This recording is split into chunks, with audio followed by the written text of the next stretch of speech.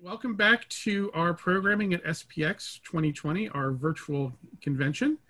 Up next is Comics and Contracts. My name is Rob Clow, I'm the moderator, and with me is the Interim Director of the Comic Book Legal Defense Fund, Jeff Trexler. And one overwhelming thing that we've had from cartoonists in what kind of workshops we're doing at SPX, since that's an important part of our programming, is I need to know more about legal stuff. I need to know about contracts, and it's a giant blind spot in the education of those cartoonists who are able to go to art school, but even more so for those who are entirely self-taught and haven't had the opportunity to go through an educational institution to learn things related to their craft and the world in general. Very few people actually teach them, this is what a contract is like. This is what you should think about. So Jeff, welcome. Glad to be here. Glad to have you. Jeff is, to give you a little of his background, it'll be in the bio, but I've like to refer to him as the smartest person I know. Loves comics of all kinds, has been to SPX with me. I've shown him the room. He has an incredible depth of knowledge with regard to the law and incredible passion with regard to not just comics as an art form, but as but for the creators who make it. And he took this position, and he can talk a little bit more about this later, in large part to enhance and enlarge the advocacy portion of the CBLDF. Let me start you off with something kind of basic. If an artist doesn't have the means to afford a lawyer to look at a book or comic series contract, what are some general common pitfalls that they can be aware of right away? Excellent. And that first question we'll be talking about for the next 3 hours. But there's a lot that people could know. And one of the first things I want to say is that part of the reason I do what I do is a deeply held belief that law is not just for lawyers. This is all about breaking the cartel. And I've been glad to do this for nonprofits. That's how I started my career, teaching nonprofit organizations and nonprofit managers the basics of law. I went on and been doing a lot in the fashion industry for the past 10 years, as well as CLEs for the comics community and the comic convention. And I am delighted to be here with SPX and to be able to to help you find the legal tools that you need in order to turn comics from a passion into a livelihood. You know, comics have been an incredible economic driver from the beginning. They've been a way for people who feel like they're on the outside or on the margins of industry, who are on the margins of community, who are on the margins of America. It's been a way in. It's been a way to build something meaningful and personal for so many people. And anything I can do to help, I'm glad to do.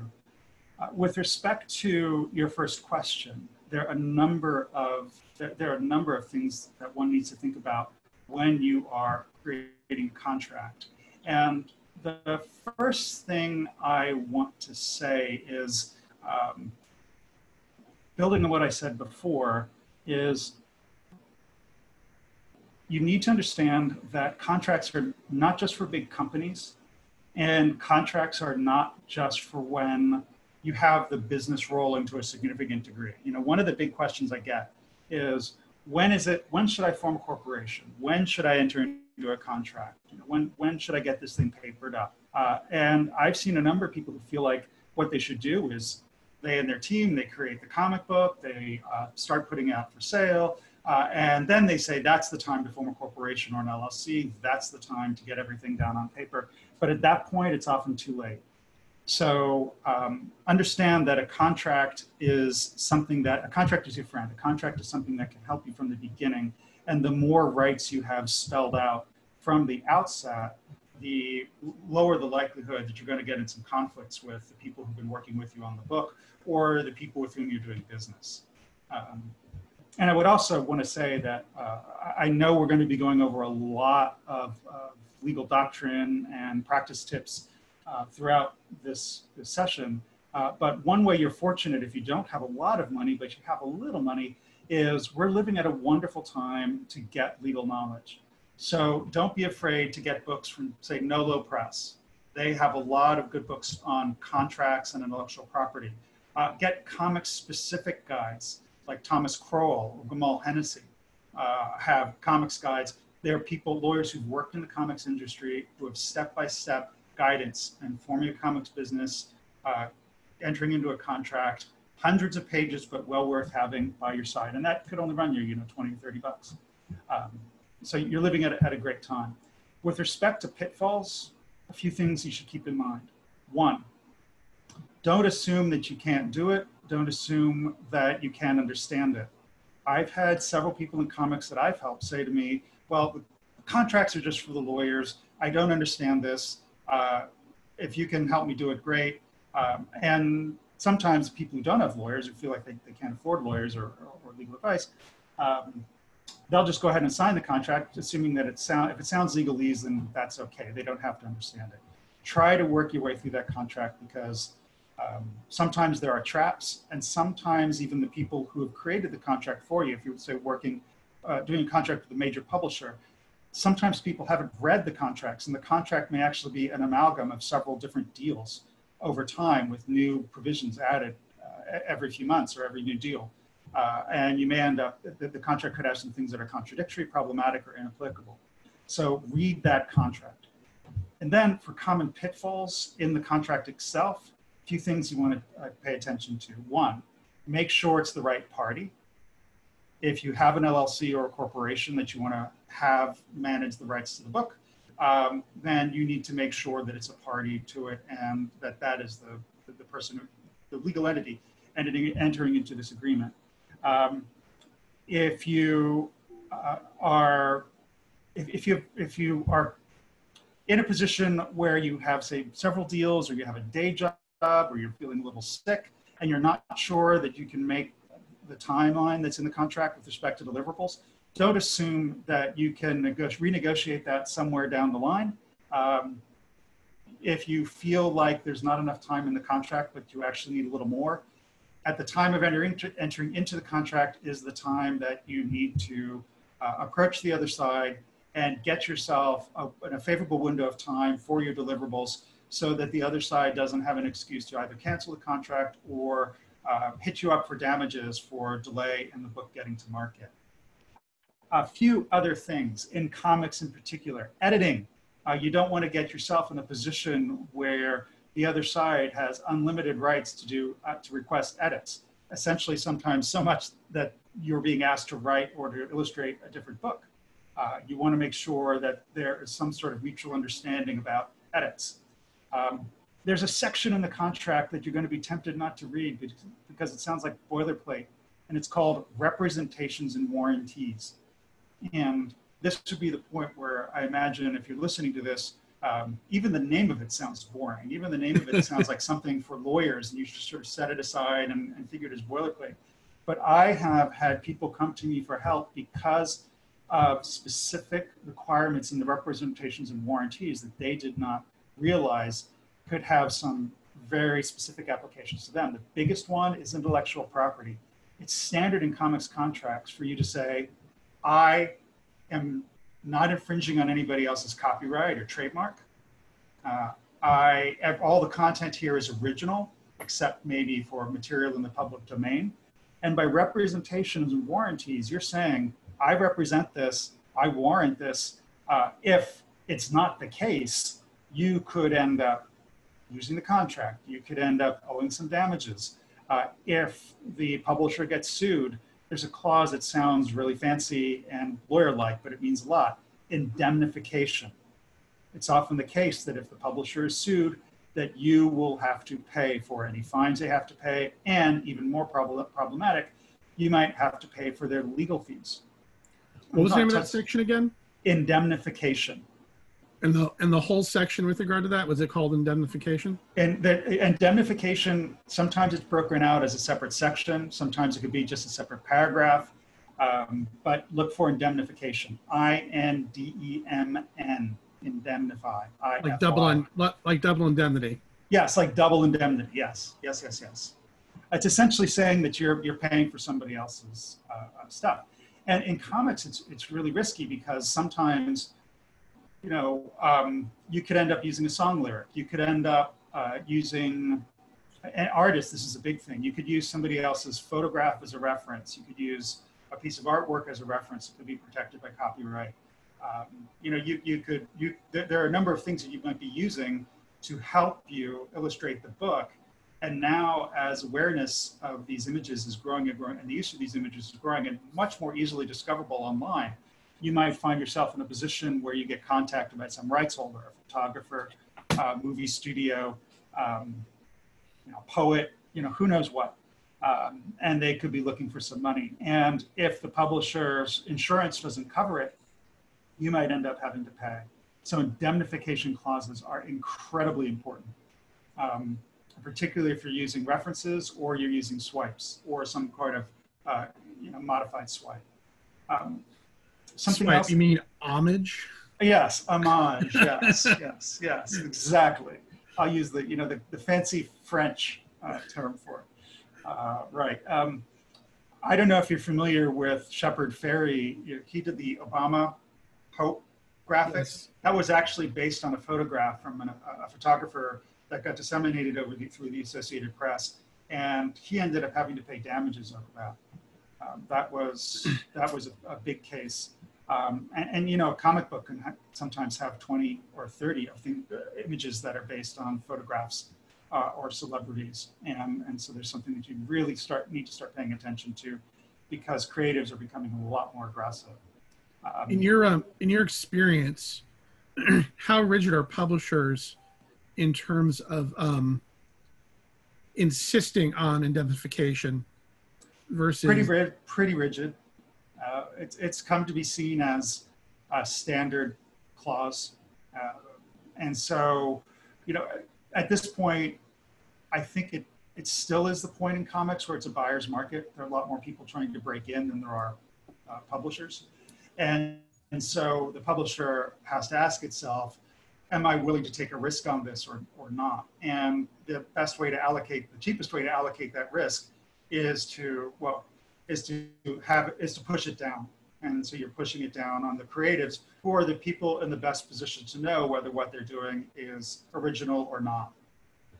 And so indemnification is very standard, and unless you have a significant amount of market power in comics, you will probably find resistance to getting that clause removed. It's standard in publishing as well. I mean, you know, non-graphic publishing. So creators just need to be very careful and aware of their financial responsibility if they do that.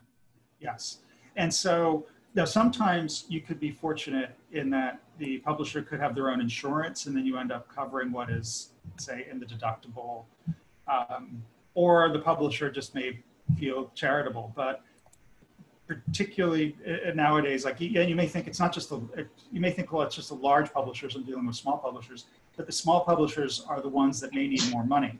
You know, they may not be able to afford the insurance, or they may not have the insurance. And so if there is a problem, they're more likely to look to an outside source, and that outside source could typically be you. So take indemnification seriously, because I have had to help people with indemnification issues. And you do not want to have to face a 5 or 6 figure payout for legal fees and licensing fees. And you definitely don't want to be in a position where somebody can stop your book from going out or have your book pulled from the shelves. So pay very close attention to that. A couple other things to pay attention to. One is termination. You know, be aware of the fact that if you end up not being able to deliver, you may have to pay the advance back. You know, so suppose you get $5,000, $10,000 for a particular book, and you end up not being able to follow through on the book, but you spent all the money. you could owe that money to the publisher, and that would be very standard. That'd be quite standard. You also want to be cognizant of the conditions for you to terminate your particular obligations. So for example, suppose you work for a publisher and you discover that the publisher has just agreed to do a graphic adaptation of Mein Kampf, Adolf Hitler's autobiography. And you don't want to be in the same publisher as somebody doing the graphic novel version of Mein Kampf. So you want to look and see what the termination provisions are. Is it a provision that you can terminate within a certain period of days? What are some of the conditions of termination? Does it have to be for cause, or can it be for any reason at all? And is there one thing we're finding more and more common now are some sort of, you might want to call it a cancel clause. That is to say, if there's any social media uproar, and that could work not just uproar against the publisher, but if there's uproar against you, the publisher might be able to drop you immediately based on the contents of that particular clause. So you want to pay very careful attention as to what they say about your social media usage and your public reputation. There might even be a clause in there limiting what you can say on social media. So, and we've seen plenty of examples of that recently in the regular publishing world, but also even in the comics world as well. Yeah, I understand that the comics world is all peace and love, and there's never any controversy. But I just, introduced this just as a background. Of course. No, I'm kidding. Obviously, there's a lot of potential NAFL problems, particularly with social media and a literal cancellation based on something you say or a publisher says. So you want to pay attention to what's in the contracts. And one that has come up for some comics creators recently is the independent contractor classification. And this is really tricky. In California and several other states, they're introducing a new test. They've introduced a new test for determining whether you are an independent contractor or an employee, and it's a lot easier to be categorized an employee in California and several other states. There was recently a small bit of reform in California that should exempt most comics freelancers, including artists, arguably, although there's some ambiguous language with respect to artists. But one of the consequences of this of categorization, it can affect whether or not companies will hire you. If a company sees you more as an employee than an independent contractor, they may not want to hire you or keep you on board. And it could also affect intellectual property rights, because the default rule for IP, for copyright, is that if you're an employee and you're producing this in the line of business, say creating a comic book for a comics publisher, then the assumption would be that you're doing it as work for hire, which may be against what you're assuming to be the case for this particular work. All right, well, I think we've kind of gone through everything in the first question about the common stuff. Let's dig in a little further. With regards to contract language, what are some common things that artists should be aware of, starting with the following topics? First, licensing. This is another area where you want to be clear in terms of, and by licensing, there are different types. I mean, you could be licensing a character to use in a book, or is very common. You could have somebody licensing your characters to use in merchandise. I mean, that's a very, very common thing. You could also be licensing somebody else's characters to use in merchandise. So for example, in the geek fashion realm, a lot of what they do there is they have licenses with Star Wars and with Disney for Star Wars and Marvel characters and DC Comics characters. So it's a growing revenue stream, major revenue stream for creators and people who are working with licensed properties and merchandise alike. So there's several terms that you want to be thinking about with respect to this. One, a very basic one is your relationship exclusive or non-exclusive? So are you going to, say you're licensing something, are you licensing a character? Will you be the only one in the marketplace in that particular product line? Or will you be competing against everybody else that is licensing the character in, say, fashion or soap bubbles or whatever the product. Exclusivity, non-exclusivity can be very important. Territory is also important. Is it just for the United States? Is it for a region within the United States? Is it for specific countries overseas? Is it worldwide? That can affect the pricing. It can also affect your ability, what you can sell and where. People are even getting, in terms of divvying up the rights, people are even getting specific about whether you can sell it online, whether you can sell it, say, in an in-person retail in a store, and so you need to be very careful about sort of just the venues through which this product can be sold.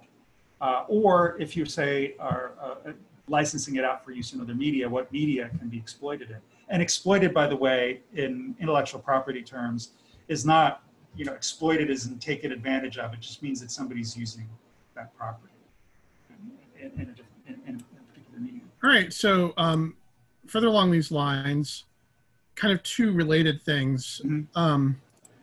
Who owns the copyright on the work, and issues like reversion rights? Mm-hmm. How are those written? What's kind of standard? And again, what's the best way to negotiate in your own favor here when working on the contract like this? Some of this comes down to market power. Just frankly, there are some creators who have,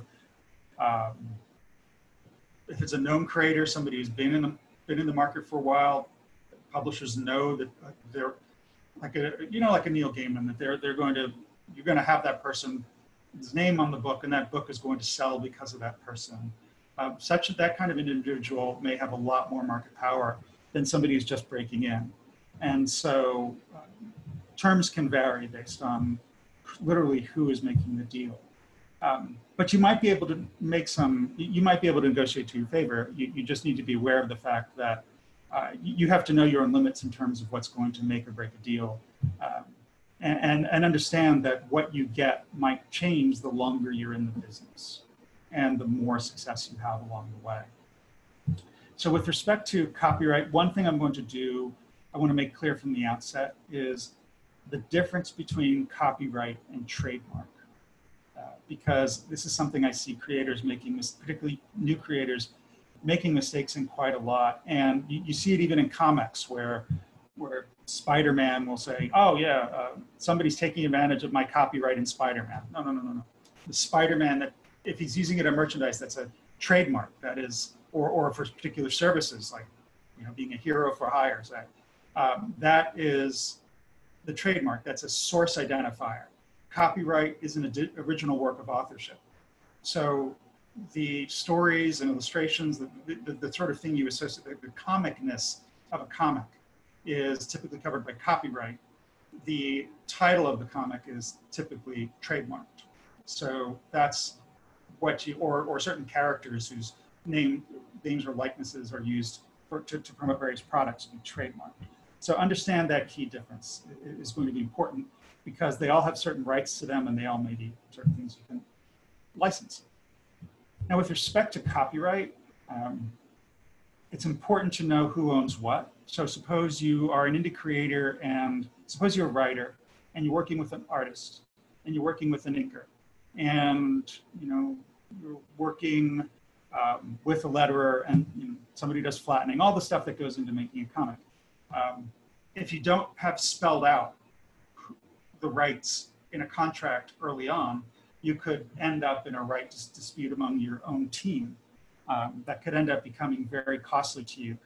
Case in point on this one is Robert Kirkman in Walking Dead. You remember there was some dispute over, I don't remember that dispute's going on, but among the original creators of The Walking Dead, it was who owns what, or you think about who should be credited as the creator of Black Lightning. That was another thing with Tony Isabella. So having this thing spelled out from the beginning is going to be absolutely key. Another thing to keep in mind is the difference between work for hire and sort of creator owned. A work for hire is, and there is no legal concept in copyright for creator owned, or creator isn't even really a concept in copyright. It's about author, and you're thinking about who has the original rights to this original work. And so in a work for hire, you could have a situation where, suppose a corporation employs an artist. That'd be a very typical thing. Employs an everyday, say, employee. The corporation would be the author of that comic for comic book purposes. That person may consider themselves the creator, but that, from a legal standpoint, would have little to no legal significance. We're talking about the corporation is the author of that work if it's a work for hire. And the corporation may enter into a contract with you and as a writer or artist, and you may agree in the contract that it's work for hire, in which case, from a legal perspective, you are not the author of that work. The publisher or whoever is the other party, they are the author of that work. So you need to be very careful if there's a written agreement as to who owns what. So the default is a work is not work for hire unless there's a signed, unless there is this written agreement. But if there is a written agreement, then you need to be clear as to who owns what. A very common setup right now in contracts is for it to be, there'll be language saying this work is work for hire. And if a court should find that it's not work for hire, then all rights are assigned to the other contracting party. That is very, very typical, and it's basically a fail-safe, a way to protect the publisher or anybody else in that instance. And I say publisher, but it's not always the publishers. Suppose you are a writer or an artist who's come up with an idea. You may want everybody else on the book to be doing it as work for hire, so you own everything 100%. Or you may want to stake out from the beginning that everybody else who's worked on the book transfers all their rights to you, just to avoid the possibility, say, what you had with the Neil Gaiman and Todd McFarlane and Angela situation, where they didn't have this stuff spelled out, and then Neil Gaiman sues, and the court says, well, you can still use this Angela character, and you are a co-owner of Medieval Spawn, and so if that had been spelled out with more detail to begin with, Neil Gaiman wouldn't have had grounds to stake a claim.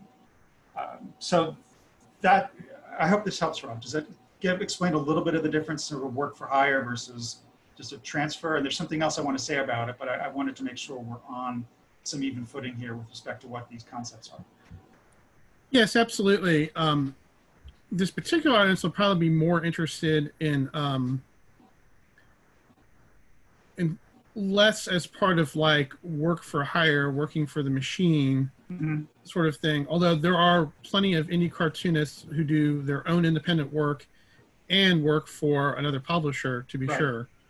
But a lot of people are doing it are often entering into contracts with small press publishers. Actually, and this is going to segue into the final part. And I will get to reversion, by the way. I just want to, I didn't forget that. Yeah, actually, well, let's come back to that because I want to talk about something else that's part of this. Is that, you know, as you say, a contract isn't just something that a big company pushes on you. Contracts are things that can exist between two individuals, between a small company individual, between two small companies. There's variation, and the language in there determines everything with regard to the nature of that relationship. And so oftentimes and historically in comics,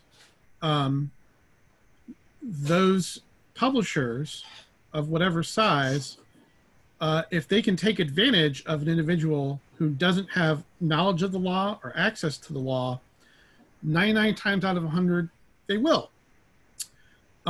Similarly, there have been situations in small press, publishers that regularly exhibit at SPX, for example, when doing their contracts, a big thing that people are discussing is multimedia rights. And because small press publishing theoretically seems to be at a much smaller scale, and the people who go into small press publishing aren't people who are necessarily, their first thought isn't, am I going to get a TV show out of this? They're doing this because it's art. They're doing this because it's a labor of love. But they're also entering into it with a publisher. And publishers always think about these things. Mhm. So there have been instances where part of the publishing contract put into place as boilerplate was, we publish this, you retain certain rights with regard to the characters and comics form, and we retain all media rights in perpetuity. Yep. This is not uncommon. Right. How, as a creator, if I'm a young creator, I'm entering to my first contract and I see that, how do I deal with that? How do I negotiate with it when necessarily I don't have a ton of necessarily marketing power initially? Mm-hmm. Well, part of it's going to come down to choices, but I want to step back for a second and give you an example, because you may have heard, and I don't know how many younger creators are familiar with this. I know this is a big thing when it's part of what got me interested in intellectual property law, was, say, reading about the Siegel and Schuster lawsuits about the creation of Superman. And it's actually a good teaching tool for this, because at first they were paid a page rate, and that page rate in getting that $10 a page, if I remember correctly, 130 bucks, 13 pages, all of the rights to everything in the story, the characters, everything went to the publisher. And remember, when Siegel and Schuster were starting with Action Comics, Detective Comics, that was a small press. You know, that was a company that just emerged from bankruptcy. It wasn't, you know, a major multinational corporation at that point. So it was the fringe of the fringe. And so they're getting a page rate, and this thing hits and it goes huge. All of a sudden they think they don't have any, you know, they're not getting money from this, as much money as they deserve. So they actually enter into, the publisher gave them, and this is a sign of a small press, the publisher said, hey, you know what, we want to do right by you. We're going to give you another contract. We want to keep you on board to do this. And they gave them a contract with merchandising. They had provisions for exploitation in other media, something for newspapers, something for other media. It talked about options for characters based on, you know, other material that these people create. It talked about audit rights, or actually that they ended up being an issue, was audit rights in terms of being able to audit the contract. I don't remember if it was an exact provision or whether it was just something they didn't trust. And there was a term, a 5-year renewable. And all of these basic, that's what really ended up being the dispute about. It was about, in terms of DC Comics exploitation of other material that was similar to Superman. It came down to auditing and what auditing rights that Siegel and Schuster had, whether the books were going to be trusted, and licensing and the amount of money they were getting from being exploited in other media. So this is something that goes back to the beginning of comics, and it's important to pay attention to as many details as possible, and it is never too early to do so. So for example, the clause that you gave, and I actually have, I made some notes about this because I wanted to have some specific language. A very common clause would be throughout the universe, in perpetuity, in any and all media now known or hereinafter devised, you know? And what companies are trying to do is they're trying to make sure that, you know, they've been through the CDs, they've been through the evolution from radio and newspapers to television to record albums to CDs to, you know, movies and DVDs and all that stuff, and streaming and Blu-ray.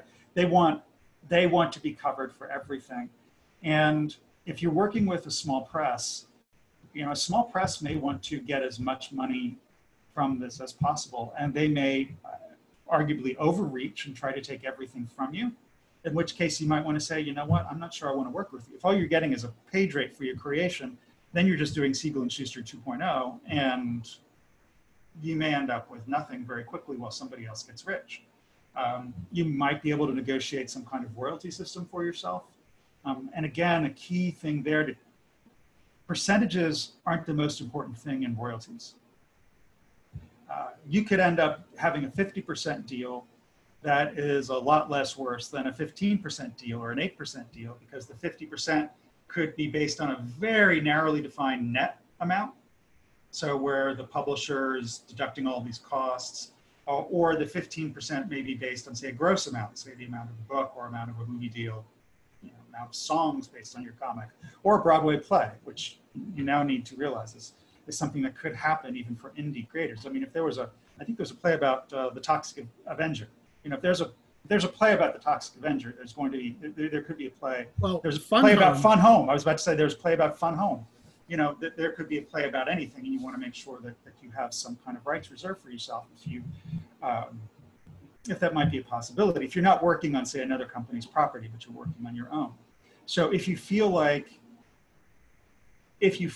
that this property has some potential, or it's just what you're pouring your life into, and you're dealing with a small publisher who wants everything but doesn't give you anything, or just gives you, say, a page rate or a very, very small royalty, or they calculate the royalty in a way you don't trust, then you might just need to turn away. And sometimes in turning away, that actually is the leverage to give you the deal, because the publisher doesn't want to see you go. Or they may just let you go, in which case you might be able to find a different publisher or do it yourself. A bit of this is going to come down to risk management. There is no silver bullet. I can't tell you that, you know, in these 3 easy steps, you will prevail in every negotiation with every publisher ever.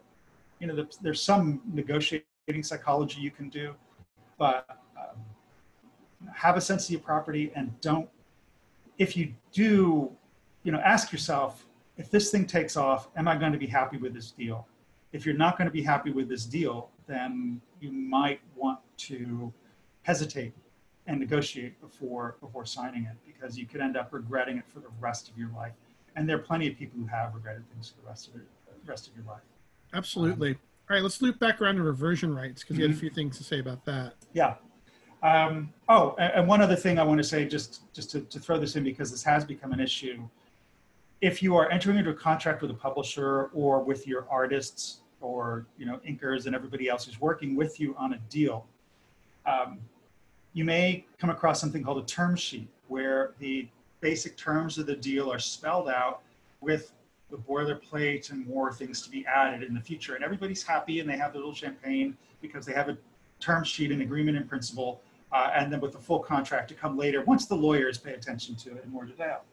The only problem is, in a number of states, a term sheet is considered as binding as a contract. So you want to make sure that you're happy with the term sheet, because it could end up being as binding on you as a full contract would be, even if you don't enter into a full contract. Now, reversion. What's that? I can't hear you. No, I didn't know that. Yeah. The whole Siegel case, in fact, turned on that, because they entered into a term sheet in the settlement. Then Mark Toberoff came in and persuaded them that they could get a better deal. But since they had the term sheet, the court said, sorry, you entered into this agreement. Done. It was the same principle applied to the Winklevi twins and Facebook, which was directly cited in the Siegel and Schuster lawsuit. Okay, with respect to reversion rights, this one is tricky. And I'm going to talk about one clean situation that everybody's going to encounter, and another one that you have to be careful about, particularly if you are an indie creator, because there's something about this that you may not realize if you're an indie creator with other partners.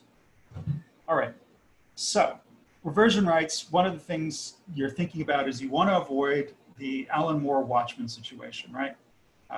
You want to avoid a situation where you enter into a deal with a publisher, the publisher has the copyright or has the right to, or the publisher could own the copyright as long as the book is in print, and then the book stays in print forever and ever and ever, amen, and there's no chance in hell that it's going to go below the threshold at which it reverts back to you. And you could end up being very angry and upset and bittered about that for the rest of your days. Although you may not have to, and I'll get into that in a second. So you want to pay very careful attention to, so for example, what does in print mean? This is actually typically a defined term in the contract. And you may say this is just for the lawyers, but make sure you understand it and make sure you can live with it, because your ability to get the book back can turn on it. Does in print mean that there's a certain, say, like 1,000 copies in print? Or does it mean that it's just being offered for sale anywhere? You know, what's the threshold for something to be in print? An issue in which this is turning now is, does digital count as in print? Do print-on-demand copies count as in print? Because if they do, then you're never getting that book back. If print-on-demand is in print, then forget it, you're done. So unless there, of course, is a threshold, say print on demand and say no more than and fewer than say 100 printed demand copies were made that particular year to people who aren't connected to the publisher. So you need to pay attention to the specifics because that can determine your fate. Now, there is an out clause. And this is where it can be tricky for you as an indie creator. Suppose you have entered into a deal with your rights, and there's one particular contract. I'm not going to spoil it because I can't spoil it legally because of legal ethics. But there's a contract floating out there where somebody is very creators' rights oriented, and everybody who works on the book retains the rights to their material, which is great and very generous. But the potential problem is something called termination rights. That's how the heirs of Siegel and Schuster were trying to get Superman back. Their termination rights is a way that if you entered into a deal and the book ended up being, or whatever it is, ended up being worth a lot more than, say, the original contract contemplated, and you wish that you were getting more money from it, after a 35-year period, you can get that back. You can file for what's called a termination of transfer, and there's a particular period of time before the 35 years you can file, and it's very, very technical. But the big principle is at 35 years, you can get that property back. It's not the full length of the copyright. So for example, I know that Alan Moore has talked a lot about Watchmen. Well, that was what, 30, I don't know when they signed the contract. Was that 35 years ago? That would be the point at which somebody who was a creator who owned this, assuming it wasn't work for hire, could file to get that copyright back. And typically that's used as a negotiated provision to get a better contract going forward. Often, these things are often settled out. It rarely works out that somebody actually takes the property back. It's more like saying, I'm going to take the property back unless, negotiations, you give me so much more money and you come up with a deal so that the publisher has the rights going forward. But the last issue was published in 1986, and I think that's when the collection came out. So that means that next year is potentially this thing could come back. So with respect to you may think, well, I'm not negotiating with DC. I'm not negotiating with Disney.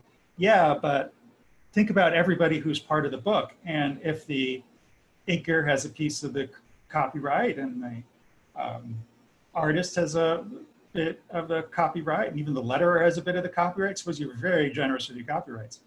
After 35 years, they could file to terminate their transfers to you. So if you're the writer of the book, who has a bunch of people on the team, and take that copyright back for themselves. So there's a limited lifespan here that you need to be dealing with. And it's one reason why many people who are pro-creators' rights will end up entering into contracts with everybody else on the team that's work for hire because they don't want to lose their property after a period of time. Work for hire, there is no termination or transfer because whoever was the author for purposes of work for hire owned that from the beginning, and there's no transfer to terminate. So you need to be very careful. And this is particularly the case, say, if you have characters that have become popular and who are being merchandised out for a number of different purposes. It could end up putting real crimp in your ability to merchandise unless you enter into a much better deal.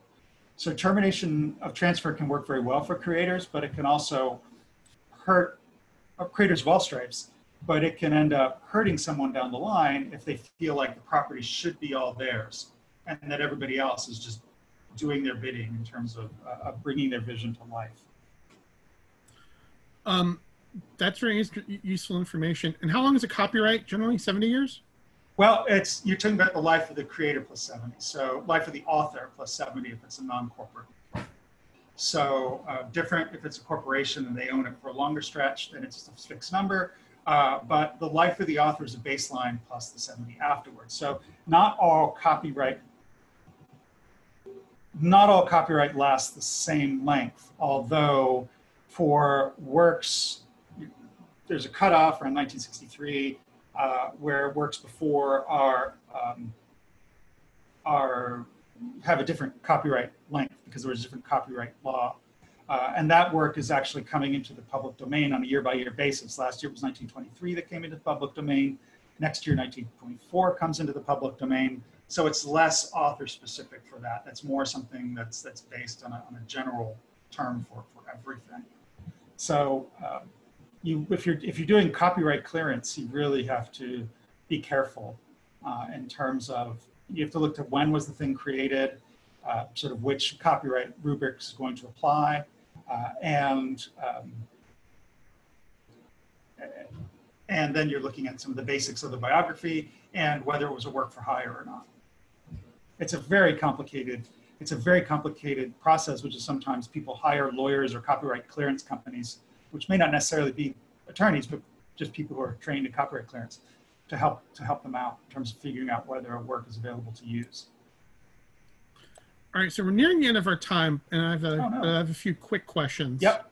We kind of touched on it earlier, but just to be clear, so it's a copyright violation in your work to depict, quote, song lyrics and depict TV shows or any other images without permission, correct? And this is where it's tough. And I want you to pay very careful attention to this, because you've heard a lot of it is from legal academics or certain public interest groups talking about fair use. And there are some principles of fair use, length of the work, the nature of the work being quoted, that sort of thing, the use to which it's being put. Or the amount that you're using in your work. But remember, fair use is a defense. It's not this thing where you say it's fair use and therefore you can't just waive it or pronounce it like a spell and have people go away. They could end up suing you and asking a court to determine whether or not it's fair use. And you're raising the fair use defense, and then you have to show that to the court's satisfaction that it qualifies for fair use. So, which is why sometimes, even though you may feel like you have a clearance, it's a fair use, like say 2 or 3 words from a song, for example. It's clearly recognizable as from that song, but it's only a small part of the song. You may say, well, that should be fair use. Well, maybe it should be, but that's not necessarily going to stop the publisher or whoever owns the copyright from coming after you for some money. It all depends on how litigious they feel like being. Exactly. And you can actually go online and see this. There's an active trade in rights to songs, rights to films, rights to residuals. The Star Trek, I know this is being filmed on a Star Trek day, and coincidentally or not coincidentally, the rights, the director residual rights for the Star Trek movies are at auction. The auction's closing today. So you can get songs, you can get movies, you can get a lot of things, all the different rights parceled out, and they go on auction and people trade it. So, and whoever owns those rights is investing in those rights, and they may come after you for the smallest amount. And you also need to be very cognizant of what are called publicity rights. And this is a big issue. Suppose you model a character after a particular actor. They could come after you. And there are instances where they have. And I know that Save the Boys, which is very popular now, Huey was based on Simon Pegg, and Simon Pegg was very gracious and wrote a foreword, and it was very nice, and now is starring in the thing. But many people aren't like that. They do sue, or they do issue demand letters asking for money or telling you to take the book off the market if they find that their image has been used in it. So do be very careful. One rule of thumb is just because you've seen somebody do it on the internet or do it in a book doesn't mean it's legal. It just means they haven't necessarily been caught yet. It just means they got away with it. Yep. So you're publishing, so you're doing something with the publisher, and you want to do something along these lines, and you tell your publisher, hey, I'm doing this. Whose responsibility is it to get permissions? Is it their responsibility or your responsibility? It can go, often this is determined by contract. If there's representations and warranties, and if you said that it's all original, and and that you're not infringing on anything, and there's an indemnification clause, you may tell the publisher, but that's what you agreed to in the contract. And again, it's not just the publisher. It's like if you're an artist working with a writer on an indie book, that's also can come into play, because representations and warranties can be found everywhere in terms of contracts where rights are at stake. So, and services are at stake. So you need to think about this and look for this, because this could end up hitting you. Could you repeat the question again, because there's something I wanted to say, but I got focused on that, and I didn't, and I don't want to miss. Well, sure. I talked about if Oh, the publisher. Oh, I got it. I remember the question now. Right. Another thing that comes down to is enforcement. I've been asked about this. Suppose you enter into an agreement, say with a publisher, and you see that other people are exploiting the work. They've adapted it in a movie without a license, or they're creating products based on it. And it may even be spelled out in the contract who has the responsibility to enforce it. Often a publisher will have more resources to do that. So it can be to the creator's advantage to have that in the contract, that the publisher will take XYZ steps to enforce infringement if it's brought to their attention by the creator. That's another provision you need to keep in mind. So you mentioned representation. Mm-hmm. Very quickly, as a lawyer, if an artist is trying to find an agent, what are some pieces of advice you might give them with regard to signing a contract with an agent? The percentages in the industry are often, they're very standard, like 15, 20 for US, domestic versus international, that sort of thing. There might be a provision in there about suppose you bring in a co-agent to do movie rights or exploit another media, the original agent, the literary agent gets a certain percent and it's done in a certain procedure. A lot of that has, particularly the more experienced agents, they'll have some standard rubrics that they use in every contract. But you also want to be on the lookout for people who will take advantage of you. Understand when the agent collects money and for what. So I saw a contract recently that somebody said, oh, I got this tremendous opportunity. This person's going to go out and find deals for me. And it's great. And its percentage looks good. And I noticed that the contract said, even if the agent does nothing and the talent creator finds everything on their own, they still owe the agent that percentage. And that holds true even if they fire this particular person. Every deal in perpetuity for the rest of this person's life and estate and everything like that, percentage goes to that original agent. And so you want to make sure that you just basically haven't given some person who's not going to do anything a lifetime annuity in your creativity. You need to look at, what are the provisions for termination? When do they get, for what do they get paid? How much do they get paid based on the territory or the product? Those are some very, very basic things. So it sounds like if I'm an artist, I want to have the opportunity to have access to a lawyer, not just for publishing contracts, but for agent contracts. Yes. Any kind of contract. Period. Any kind of contract. And this is one where, again, if you can't afford a lawyer, there are written resources out there that are affordable that you can look at. And you might also want to start seeking some pro bono advice if at all possible. Along those lines, and this is the last question. Excellent segue, sir.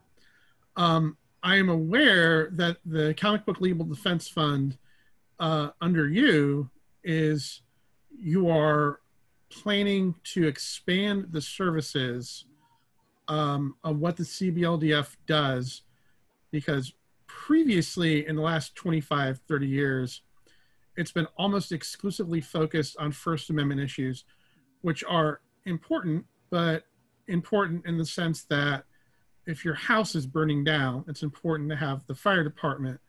But on a day-to-day basis, it's been less useful to the lives of many working cartoonists. Mm-hmm. And I know that you're looking to expand and change that. I know that there's plans for more resources now, but in general, what's your philosophy on what the CBLDF will be able to provide, and in particular, if you'll be able to avail yourself to any questions? Yeah, and I want to. Some of you may have heard that the Comic Book Legal Defense Fund mission only allows us to do the First Amendment.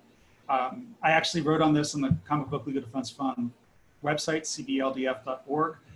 It actually refers to constitutional rights, and the Constitution is a lot broader than many people realize. For example, it protects contracts and it protects copyright. And there are also laws that have been that are enacted under the Constitution, say, for example, through the Congress's right to regulate interstate commerce. So my perspective on this is a lot broader, and I believe it's 100% consistent with the mission as written in its legal documents, as well as the spirit in which it was founded. to me, it's not about expanding the mission, but it's going back to the original scope and using the CBLDF to the fullest. Now, in terms of connecting to legal support, one of the things I want to say is watch this space. Maybe not this particular video in particular, but watch what I'm going to be announcing in the Comic Book Legal Defense Fund, because I'm working on some things that I think that you will like in that regard. More generally, if you have legal issues that you are wondering what some of the answers are, although it's technically, and this is the way legal ethics are set up, none of this is legal advice. Go to a lawyer if you want for somebody to look at your particular contract. If you have questions, email me and I will try to write about them on the website or answer personally in a general sense with that caveat. And if you need a referral, I'll do what I can now, but again, more generally, just wait till you see I just started the Comic Book Legal Defense Fund. And if you had some concerns about this in the past, please rest assured that I'm working on alleviating those concerns so that you will not have them going forward. One of the things I underscore here, and it's part of the reason I took the position, I know that there are charities, wonderful charities, that are doing a lot to give financial aid to creators who have entered into poverty. And that's an incredibly valuable service. And definitely support those charities. They really deserve to be part of our nonprofit ecosystem. But I believe that the Comic Book Legal Defense Fund is uniquely positioned to give creators the tools so they never meet that fate. So that they can turn their passion, they can turn their dreams into a profession, and they can do it with the financial rewards that they deserve. So that's the vision, and we're going to be doing more on that in the future. But in the meantime, if you have questions, email me. You can reach me at either info@cbldf.org or jeff.trexler, Trexler, @cbldf.org. Fantastic. Thank you so much, Jeff, for your time. I assume you won't be billing me for this hour. No, I will not be billing you for this hour. This is my pleasure. I love doing this. And I know I know this is a bit of an info dump. Usually I'm doing this sort of thing with a panel and doing a couple minutes, or we're doing it over 3 hours. I crunch like 3 hours of CLE into one 50-minute period. So this is an informational resource yeah. that I want people to be able to go back to and really plumb, because you've just given a ton of very interesting basic stuff with which they can think about how to approach contracts, and the very fact that you're making yourself available to the community, as well as saying, if there's something emergent, contact me. But if you're looking for something a little bit down the line, hang on. We're going to do something a little more systematic. Mm-hmm. Yep, exactly. And again, and any general questions you have, email me, and I will do my best to get back to you personally, or answer the question more generally through the website, because there's no question too small. If you're raising this question, I guarantee you there are hundreds of other people who are raising the same question as well. So absolutely. Well, thanks again, Jeff. All right. No, thank you. Thanks for giving this opportunity for everybody. And I look forward to connecting with you all again. And in person, I hope, in the future. Absolutely. As do I. And I look forward to seeing what you're going to be doing with the CBLDF over the next few months. Sounds good. I look forward to it too. All right. Well, thank you, everyone, for listening, and stay tuned for more programming. Thanks very much.